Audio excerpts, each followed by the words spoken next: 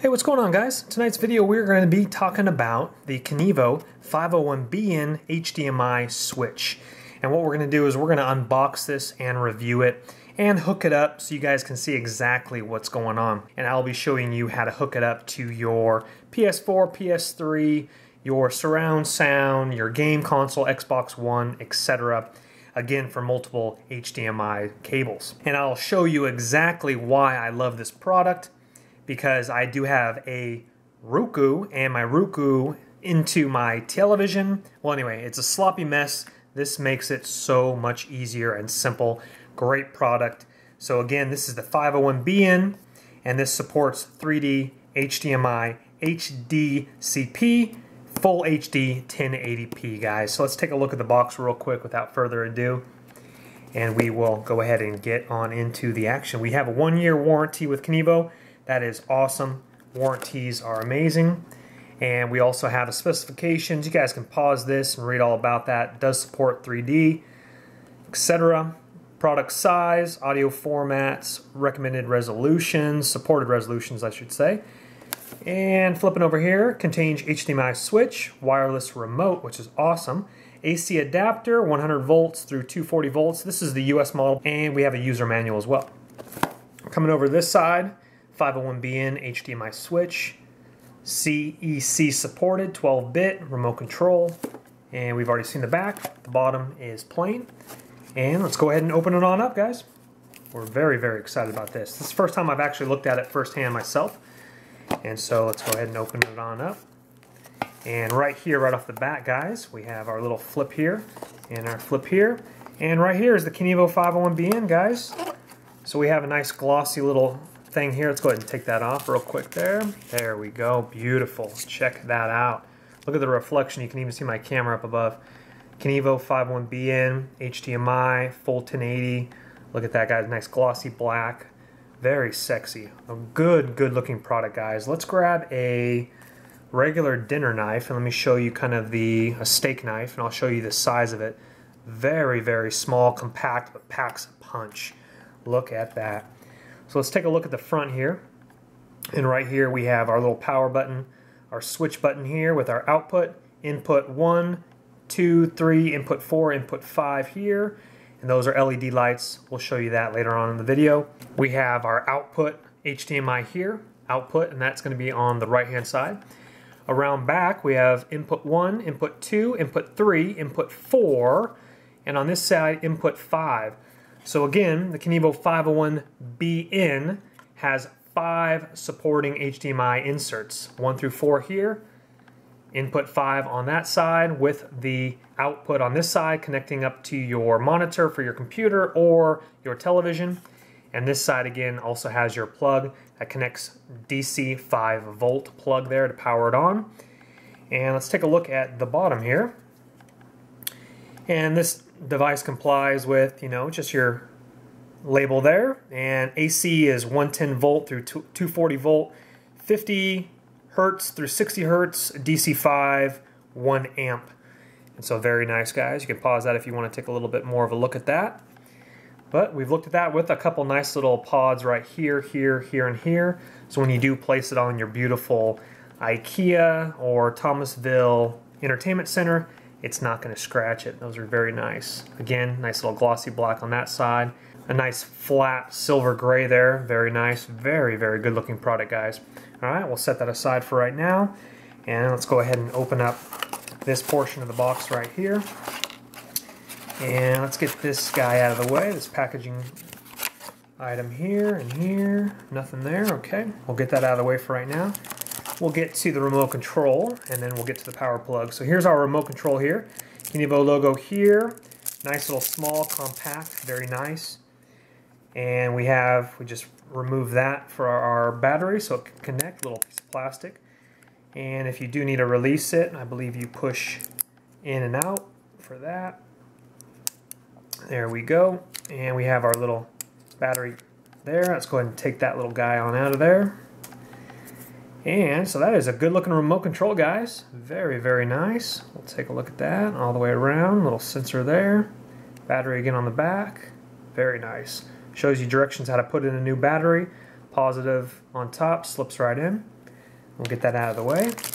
And now is our power plug. So this again is 5 DC.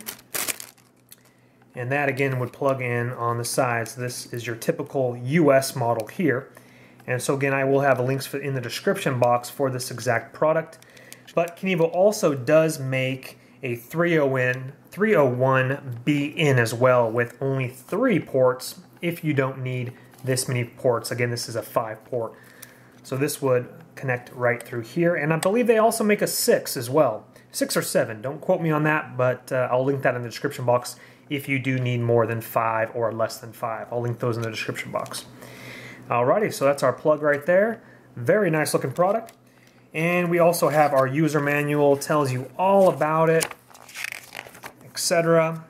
All our ports here, our LED lights here, introduction, our remote control, HDMI, gaming consoles, etc., DVD player, Apple TV, and all that fun stuff there. I'll let you guys read that on your own when you do buy the product. Again, 1-year warranty.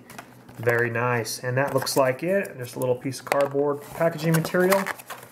And that's it for the unboxing, guys. Now comes the fun part. Let's go and hook it up to my system. And we're looking very good. Alright guys, so let me show you exactly why this product is so amazing.